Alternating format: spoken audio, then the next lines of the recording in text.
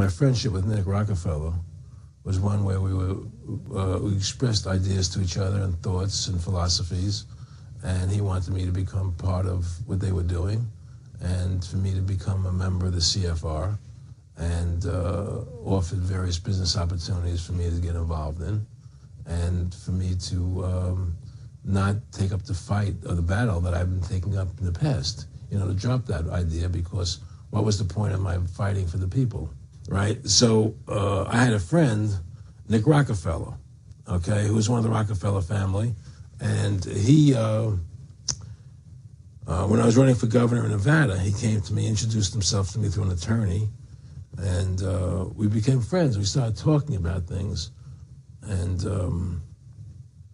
I learned an awful lot from Mr. Rockefeller. And one of the things that we used to talk about was the ultimate plan of the banking industry, what they wanted to accomplish. And the goals of the banking industry, not just the Federal Reserve System, but the private banks in Germany and England, all over Italy, all over the world, they all work together. They're all central banks, and they're all part of the Communist Manifesto. Central banking is one of the major planks of the Communist Manifesto. We talk about America being a capitalistic country, but yet at the same time we have a central bank that plans everything for us, right? And the graduated income tax is another plank of the Communist Manifesto, right? So right there you have two major planks of the Communist Manifesto that have been brought in because of the Federal Reserve System, okay? So the ultimate goal that these people have in mind is the goal to create a one-world government run by the banking industry, run by the bankers, and they're doing it in sections. The European currency, the euro, and the European Constitution is one part of it. Now they're trying to do it in America with the North American Union, right? And they want to create a new currency called the Amero, right? And the whole agenda is to create a one-world government where everybody has an RFID chip implanted in them. All money is to be in those chips, right? There'll be no more cash. And this is given me straight from Rockefeller himself. This is what they want to accomplish. And all money will be in your chips. And so instead of having cash, anytime you have money in your chip, they can take out whatever they want to take out whenever they want to. If they say you owe us this much money in taxes, they just deduct it out of your chip digitally. Total control. Total control. And if you're like me or you, and you're protesting what they're doing, they can just turn off your chip. And you have nothing. You can't buy food. You can't do anything. It's total control of the people. And that chip's connected to a database that has your purchasing records, what you do. Everything is in there, And so they want a one-world government controlled by them, everybody being chipped, all your money in those chips, and they control the chips, and they control people, and you become a slave. I met Rockefeller through a female attorney I knew who called me up one day and said, one of the Rockefellers would like to meet you. I had made a video called Mad as Hell, and he'd seen the video and wanted to meet me and knew I was running for governor of Nevada. So sure, I'd love to meet him. And I met him, and I liked him, and he was a very, very smart man. And we used to talk and share ideas and thoughts. And he's the one who told me 11 months before 9/11 ever happened that there was going to be an event. Never told him what the event was going to be, but there was going to be an event. And out of that event, we were going to invade Afghanistan to run pipelines from the Caspian Sea. We were going to invade Iraq, to take over the oil fields, establish a base in the Middle East, and make it all part of the New World Order. And we go after Chavez in Venezuela. And sure enough, later, 9/11 happened. And I remember he was telling me how you're going to see soldiers looking in caves for people in Afghanistan and Pakistan and all these places. And there's going to be this war on terror, of which there's no real enemy. And the whole thing is a giant hoax, but it's a way for the government to take over the American people. He told you it was going to be a hoax. Oh, yeah.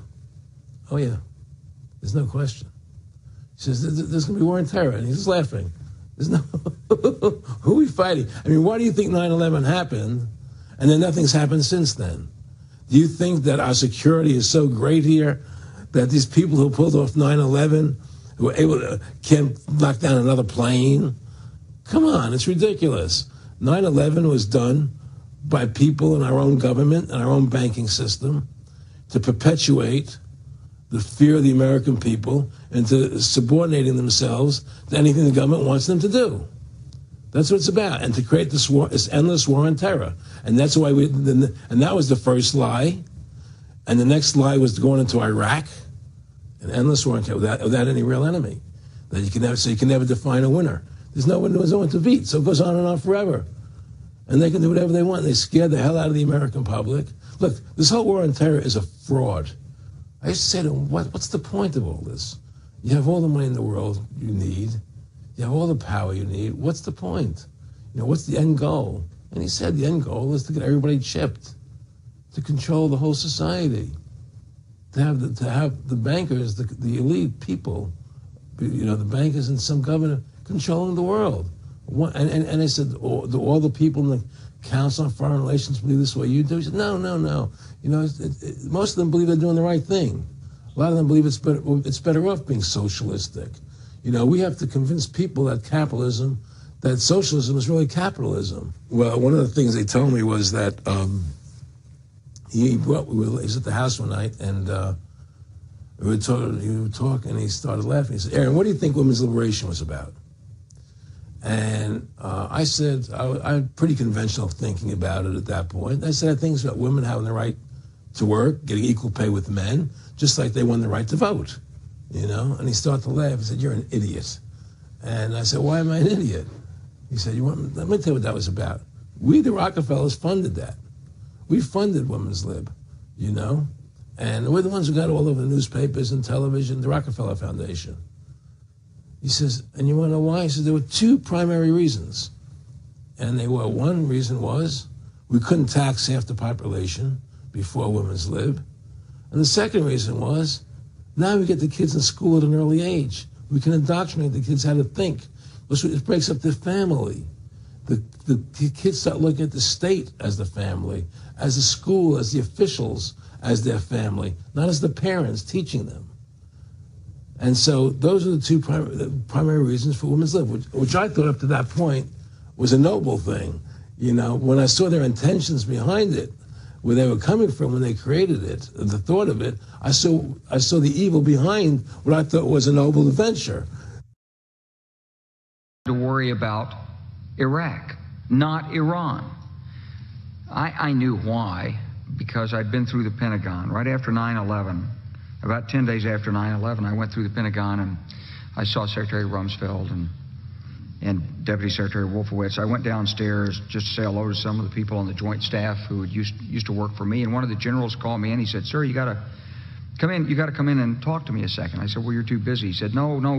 He says, "We've made the decision. We're going to war with Iraq." This was on or about the 20th of September. I said, "We're going to war with Iraq. Why?" He said, "I don't know." He said, "I guess they don't know what else to do." So I said, "Well, did they find some information connecting Saddam to Al-Qaeda?" He said, No. He says, "There's nothing new that way. They've just made the decision to go to war with Iraq." He said, "I guess it's like we don't know what to do about terrorists, but we've got a good military and we can take down governments." And he said, "I guess if the only tool you have is a hammer, every problem has to look like a nail."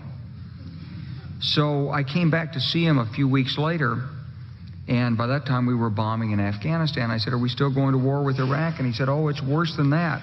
He said, he reached over on his desk, he picked up a piece of paper, and he said, I just got this down from upstairs, meaning the Secretary of Defense's office today, and he said, "This is a memo that describes how we're going to take out 7 countries in 5 years, starting with Iraq and then Syria, Lebanon, Libya, Somalia, Sudan, and finishing off Iran." I said, "Is it classified?" He said, "Yes, sir." I said, "Well, don't show it to me." And to share a few final thoughts with you, my countrymen. We have been compelled to create a permanent armaments industry of vast proportions. 3.5 million men and women are directly engaged in the defense establishment. The total influence, economic, political, even spiritual, is felt in every city, every state house, every office of the federal government. We recognize the imperative need for this development, yet we must not fail to comprehend its grave implications. In the councils of government, we must guard against the acquisition of unwarranted influence, whether sought or unsought, by the military-industrial complex. The potential for the disastrous rise of misplaced power exists and will persist.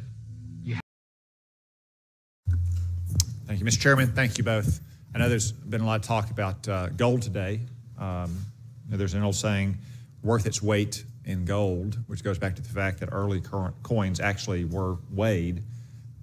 That's why peso means weight, and the British pound is called the pound, and the lira means pound, which has the same Latin root word as Libra, the digital currency that Facebook and others have proposed as well, which brings me to my point that I want to talk about with Ms. Shelton, the need for digital currency to maintain the dollar's primacy in the world.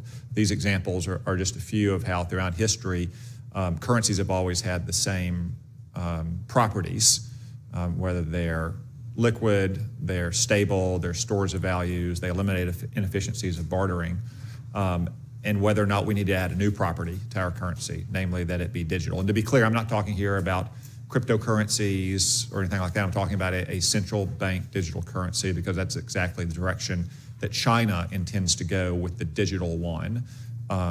China, like a lot of fragile developing economies, you might say, needs digital currencies primarily internally, because they don't have the kind of institutions that we have, whether that institution is the dollar, whether that institution is the Federal Reserve, or simply the rule of law and rights of property and contract. For the United States, we need the digital currency a little bit less, I would argue, internally, but rather to help preserve the primacy of the dollar worldwide. So for instance, China has wide-scale use of digital payment systems inside of China, but they hope to use the digital yuan worldwide to replace the dollar as the reserve currency, with all of the economic benefits that brings to the United States, and especially the security benefits it brings to enforce sanctions. So just to use an example, China buys a lot of agricultural products from Argentina. They don't contract those and transact in pesos or in yuan, but in dollars, which again gives us great leverage in enforcing our sanctions worldwide. If we do not move to add digitization to the dollar as a feature of those timeless historical properties of currency, I worry a lot that a digital yuan could ultimately replace the reserve currency, just as we replaced the pound in the last century. So, Ms. Shelton, could you talk to us a little bit about what you on the Federal Reserve Board and what the Federal Reserve as a whole could do to help protect the dollar's reserve currency, and especially address the need to have digitization as a potential property of the dollar? Thank you, Senator Cotton. I think that's an extremely important discussion, and I agree with your assessment. I think we're compelled to think about that. The dollar is the most important instrument of soft power that we have around the world.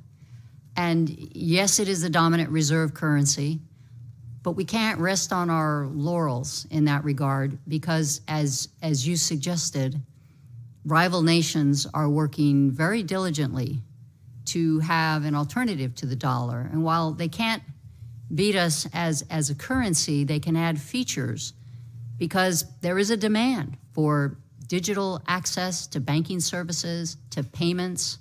And I think it's very important that we get ahead of the curve to ensure that the dollar continues to offer the best currency in the world, the most respected, the most utilized, and we need fintech innovation to keep us going in the right direction and to be a leader instead of passively observing what other countries might do.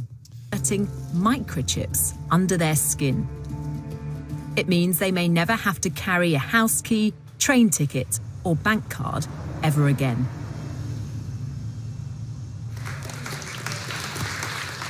This is a microchipping party.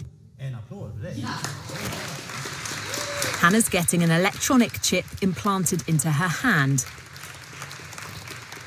She believes one day we'll all be chipped like her. So congratulations, Hannah. Thank you. You've been chipped? Yes, I have. How does it feel? It feels good. I'm excited to see what I'll be able to do now. Can I touch it? Yeah, you can feel it there.